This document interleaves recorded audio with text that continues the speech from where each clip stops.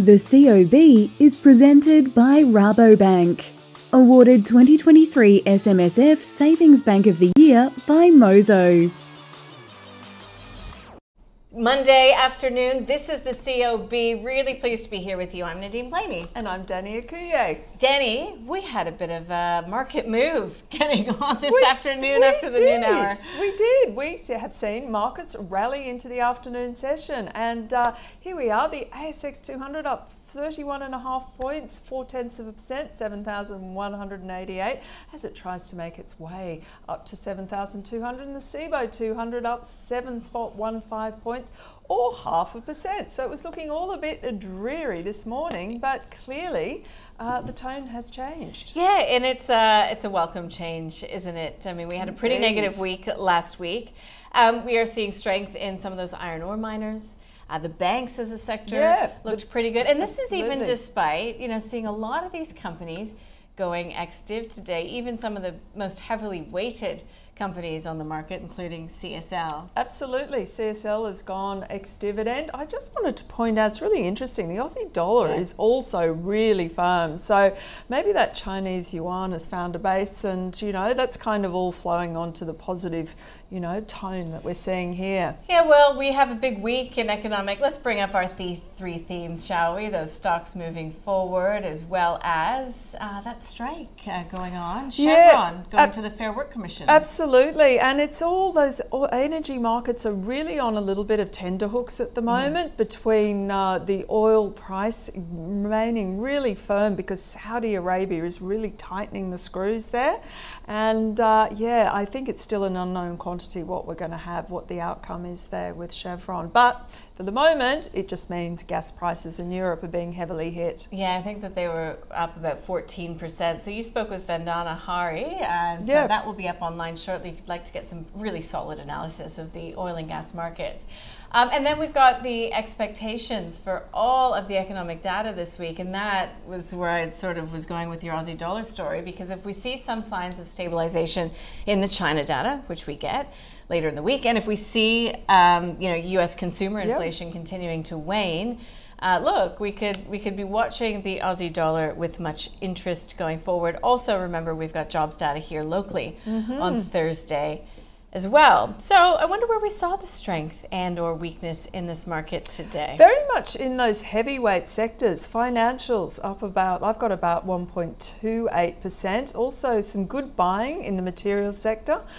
So the big miners are definitely strength with the likes of BHP and Rio up over 1%. Even Fortescue putting in a rally up over 1%. So you can see why the index has moved quite aggressively, because it has targeted the two largest sectors. It's not your green shirt? You didn't inspire the market absolutely, today? The green shirt, yeah, definitely. The all-tech index was lower after what we saw on Wall Street. Xero down by 1.5%. It actually reports out of cycle, so we're going to be hearing from Xero. I believe it's next month. Don't quote me on that. I'll double check. Yeah, technology one also. Yeah, so we'll be watching those companies. The healthcare space was down by about 0.9%, but again, I mentioned that we did see CSL trading ex-dividend, although lockstep. I was just putting together a little bit of a program on the technicals. Lots of those technical traders watching the healthcare space. It has been so weak, coming under such pressure, including names like ResMed, that a few of them are sort of surmising that we could sort of start be moving towards an accumulate phase in that healthcare space. Only time will tell. Make a lot of ResMed shareholders quite happy, I imagine.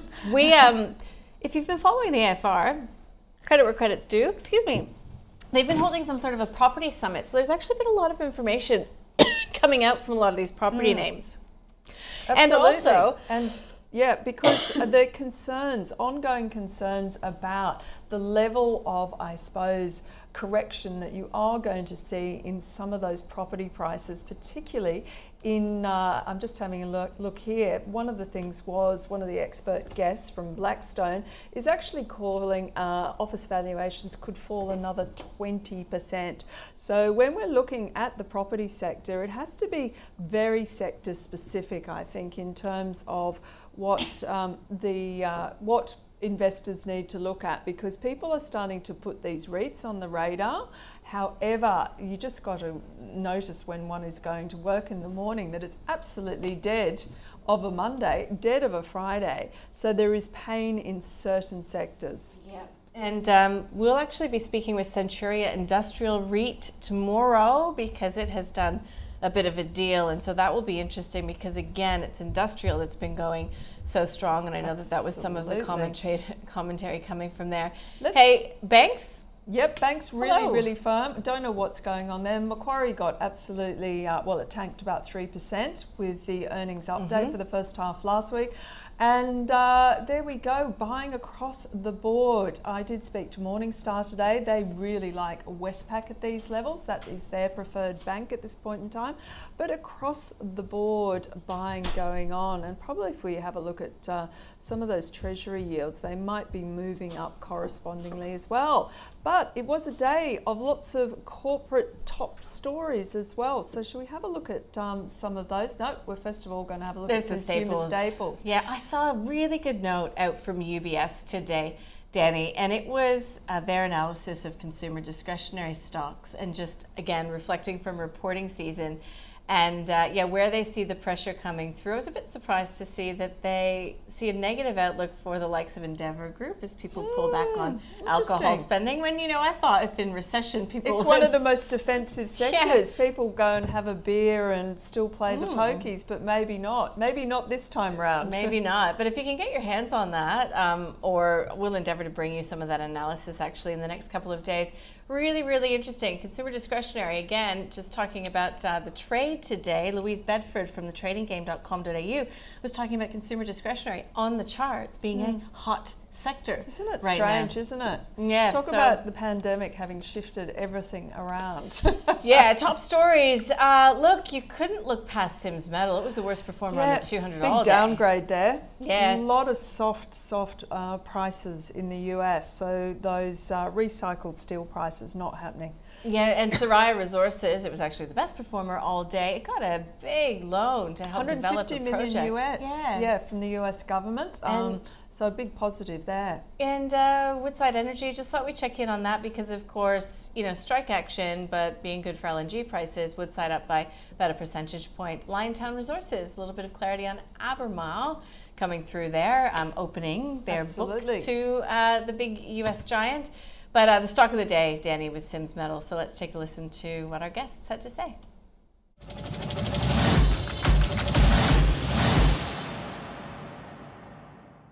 Because this goes through huge cycles. The ups are higher and better than you think, and the lows are far deeper and worse than you'd expect. And if this is the beginning of a new cycle, this is not the time to buy the stock. I would actually buy this at the right time. Traditionally, that's been sub $6 is when you kind of want to look at this. So it's got potentially a long way to fall. Just basically put a new fresh paint on it and throw it back on the market. We get this story about China doing stimulus. It started in November. Every month and a half, the story comes back, right? And they have done little bits on the edges. They have cut rates, but predominantly their thematic has been to alleviate cost pressures on the consumers and try and get the consumer to spend more.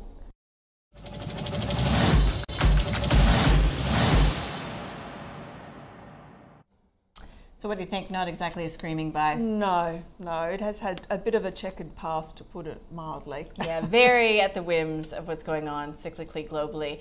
All right, let's get a view on markets today. Welcome to the COB. Mark Gardner from MPC Markets. Good afternoon. Good afternoon.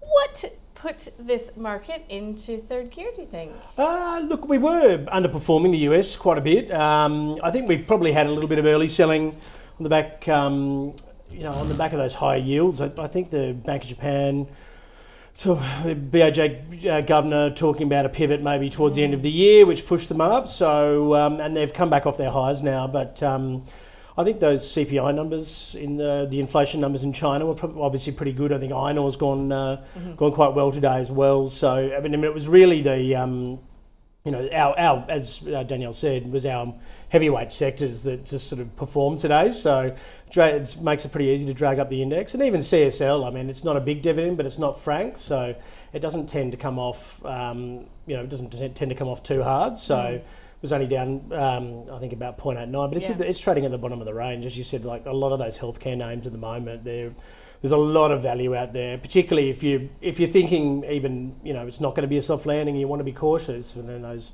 non-cyclical names are really having a hard time of it at the moment. So funny, there's definitely opportunities there. Yeah, everyone was so like nervous about this year and defensively positioned, and the defensive haven't proved to be defensive. Consumer staples and healthcare have been horrible. So it's very bizarre situation at the moment, but you know, it probably presents a bit of an opportunity coming into the end of the year, I would say, because they're all, you know, really reliable companies. They've been they've been hit, and then the market seems to have overreacted. I sort of found with the earnings season, it just seemed a little bit thin. Like things were overreacting both to the upside and to the downside. So it, you know, I think they've probably overcooked it a little bit to the downside in the likes of CSL, Polynova, ResMed particularly. You know, even if everyone gets all those drugs for the weight loss drugs, which people who have got diabetes can't even get their hands on at the moment. The worst case scenario is about 18% downside for ResMed. It's dropped about 30. Yeah. So, but it's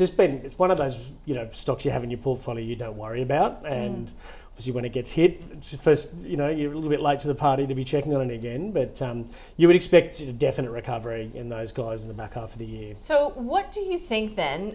Because again, I've had a few conversations lately about the pressure that's been on the healthcare sector and the fact that it's ripe for some sort of a turnaround. What would the trigger be, or what as an investor would you be looking at for the likes of ResMed and CSL and Polynovo, the ones you just name dropped? I think ResMed's probably more of a quarterly update.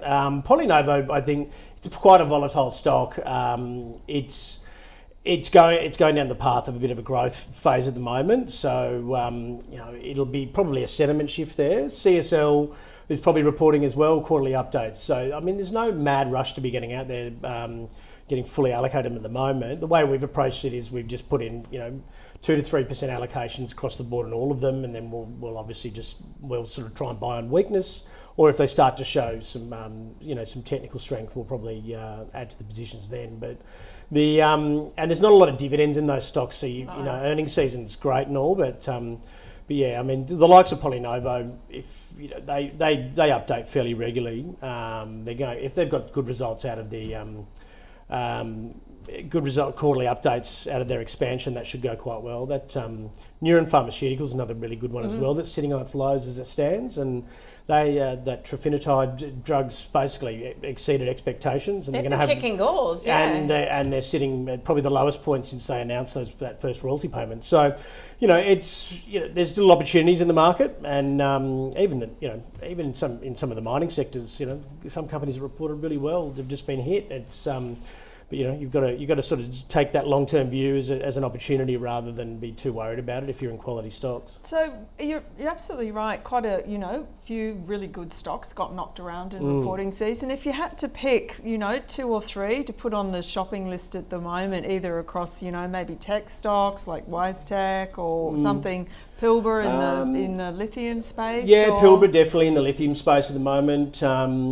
Look, with this iron ore running as well, I think Mineral Resources reported pretty well, and it's been under the pump, because I think every time iron ore's rallied, lithium's had bad sentiment and vice versa, and they're trading fairly cheaply at the moment. So, and as I said, there's 4 healthcare names that are all pretty good value as well. So, I mean, we're cautiously defensive at the moment, and we'll just see what happens in the back half of the year, because those, even though we're looking at the Fed, you know, obviously potentially coming close to finishing up, the long-term yields are still really high at the moment. So we're only 6 basis points from the 17-year high and the 10-year yield. And obviously 2014 was the last time we're up here in Japan for yields, when then, you know, potentially it's only 0.7, but and Australia's only 9 basis points from recent highs in the 10-year yield. So it's gonna grind away at like really some defensive names like Coles and Woolworths and Telstra and things that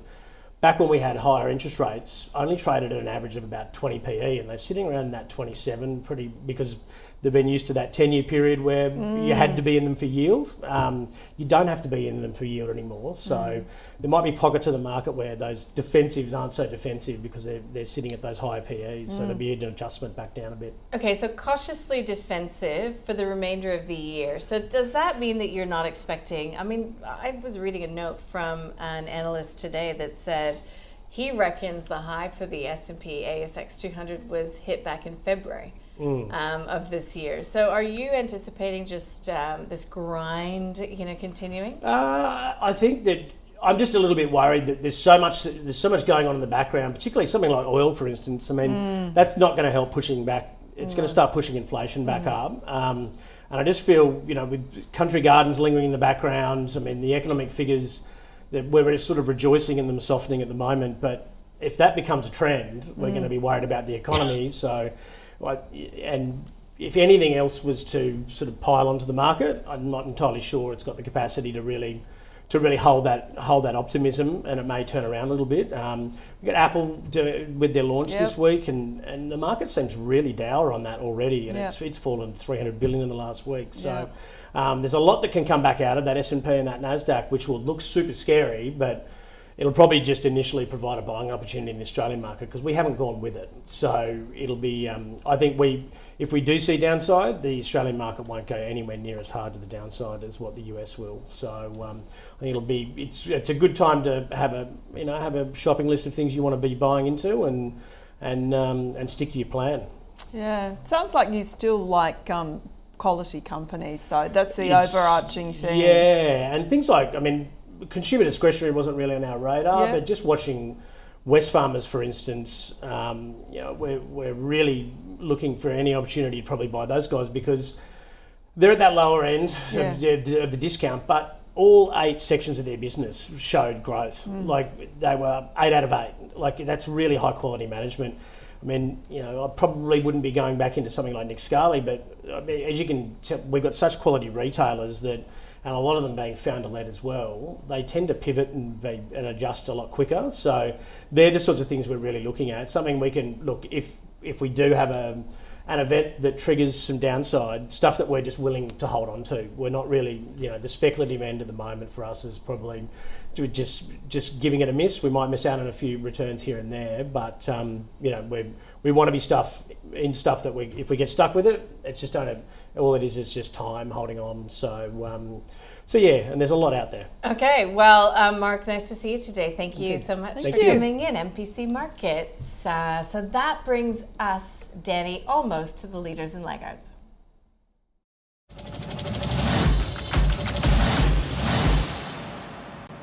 I think we covered some of these leaders and laggards off earlier. Not a lot changed in the leaderboard today. Syrah Resources with that $150 million loan from the US. Interesting, Magellan's been on a bit of a run lately.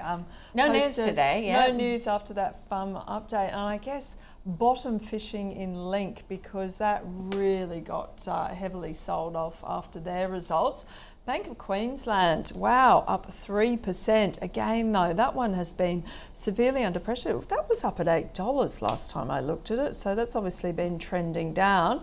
And Linus, I don't think there's any particular new news there. No, I haven't seen any new news associated with Linus, but it is one of those days where we did see some of the positivity creeping into the material space. You're looking bottom at Bank fishing, of Queensland, only because it really is a case for various reasons why it has been sold down, but it just has that little bit of a look in terms of investors looking to potentially bottom fish in some of those companies that have been subjected to quite a lot of selling pressure over the course of the reporting season. Let's see what lagged the market, and I do know that Sims Metals was the worst performer. The stock of the day, if you'd like to listen to that full analysis, you can do so on the call, online, or the podcast form. Megaport, I'm not aware of any news associated with Megaport as well. Sayona Mining, don't forget, have a lot of these companies trading ex-dividend as well.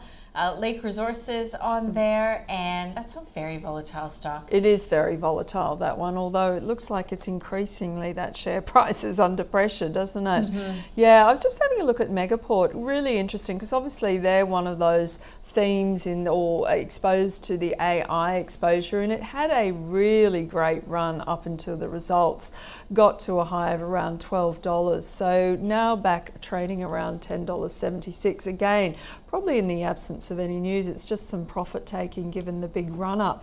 And Chalice Mining, no, that's been so volatile as of late as well. Yes, very controversial. They were the ones that put out those untoward results, didn't they? Wasn't that Chalice Mining? I don't think that was Chalice. No. Oh, I'm getting it confused. Are you talking about today? That was. No, that was a while back. The scoping, yeah. Well, I don't know. I could be out of the loop on that one, Danny. So we'll do our research. Guys, come back to you. Yes. Yeah. All right. Some of the small to mid cap names here on the list. We've got a couple of lithium plays. Flipping the page, getting to the laggards. And again, Recce Pharmaceuticals, discounted placement, looking to raise money, Insto and retail component coming online, down significantly. Step one, I do know, was trading ex-dividend today. I actually don't know about Janison Education, but we can check that one out. My spidey sense says that might be part of what was going on there as well. And actually, I've got an update on Megaport. So following news late Friday that the director and CEO of AO Optics Technologies sold his 25,000 share stake for around $300,000. Just saw that pop up on the fin. So yeah, there's lots of undercurrents. Any excuse. Yeah. Any excuse. In this market. Look, tonight, Danny, there's not a lot on, but we do have a big week, as we said later. You know, we get inflation expectations, but that's just a minor precursor to what we'll get later in the week. Absolutely. And clearly the big news that we have for this week is obviously the US CPI. It'll be out at about 10:30 Wednesday evening our time. And we also have on Thursday, we have our jobs data, looking for around 40,000 jobs to have been added in August. And we also have the ECB meeting. So they're the big events, as well as some China activity data on Friday. And I was just reading on Reuters, Mark Gardner alluded to the fact that these property worries are not over at all in China. And Country Gardens, that's a massive property company that he referenced. It's actually facing a new test today. So voting by creditors Monday today to whether or not they'll extend several debt maturities coming through. So watch this space. Tomorrow here, well, we get the weekly consumer confidence read as always, but we get the NAB business survey. Yep. That's a big one. Absolutely. Westpac consumer confidence. Sorry, I cut you off. That's okay. I was just going to say, we want to know about hiring, don't we? We want to know about investment. We want to know what the businesses are seeing at the coalface, because that's a component, in the lead up to Thursday's unemployment read that we really want to get insight into. What are businesses doing in terms of confidence and conditions? And the UK. Indeed, the unemployment data. Funnily enough, I spoke to somebody this afternoon, and one of the consulting firms, and SMEs, their confidence picked up dramatically in August, believe it or not, and they were back hiring, back starting to invest again, and it was all on the expectations that rates had hiked. Yeah, right. Finished hiking, I should say. Well, we will get some clues, some little crumbs, breadcrumbs for the FOMC this week. Look, the market by the end of it all finished up a solid 0.5%. So there's the COB Australia index, this S&P ASX 200 up by 0.5%. I mean, that is a solid performance considering at the noon hour we were trading relatively flat. Absolutely. So we'll take that on this Monday, the 11th of September. And dare I say, it's been 22 years since the Twin Towers. Oh, it is. Yeah. Hard to believe. It is hard to believe, one of those seminal events in history. Anyway, that's digressing. Yeah, well, I mean, it always sort of sends a shiver up the spine, and TVs tonight will be filled with documentaries on September 11th. Well, we look forward to seeing you tomorrow. We're live from 9:30. Have a good one. Have a good one.